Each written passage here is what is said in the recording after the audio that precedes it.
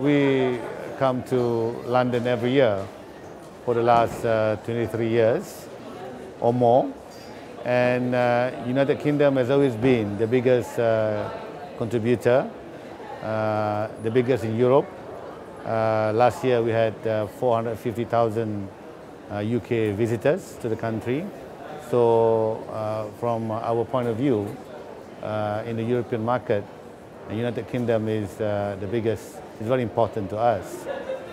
And Malaysia has always marketed ourselves as a family destination. And when you talk about family destination, then you have to all the time update your products. And I'm glad to announce that from next year, we're going to add 3 more new hotels, 5-star hotels in Malaysia, St. Regis, and a few others, which is 5-star. And on top of that, we also will have new theme parks, because family tourism means that you have children coming along with you. So we're going to have a new theme park, the 20th Century Fox theme park, which will be ready in middle of 2016 in Genting Highland, up in the mountain. And also we're going to have this movie animation park in Ipoh, again a new theme park. And we hope that with all these new products coming, that will entice more UK, Malaysian-bound family tourists to Malaysia. Railway transport is not big in Malaysia, unlike what we see here in UK. But we do have one line which runs from Kuala Lumpur in the central peninsula of Malaysia. It runs up north to Ipoh and up to the Thai border in the state of Perlis. This is a new electric run train, very new and very up to date, and it certainly will help transporting tourists to the various towns and cities up north. So this is very important to us, because flying domestically is quite a hassle. You sometimes prefer to go by train.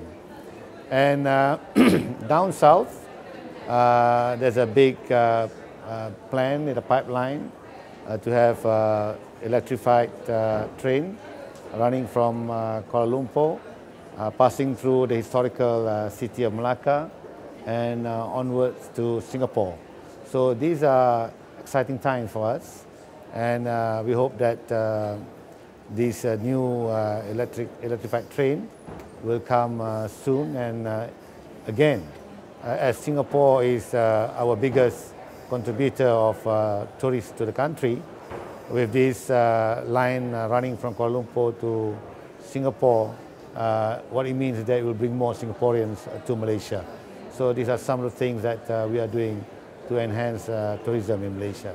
Well, this program is called John Torrell's Malaysia's Venture, and it is something that's going to be very exciting.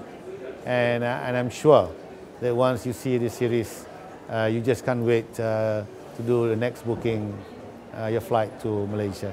Yeah. I know he's such a popular person in UK.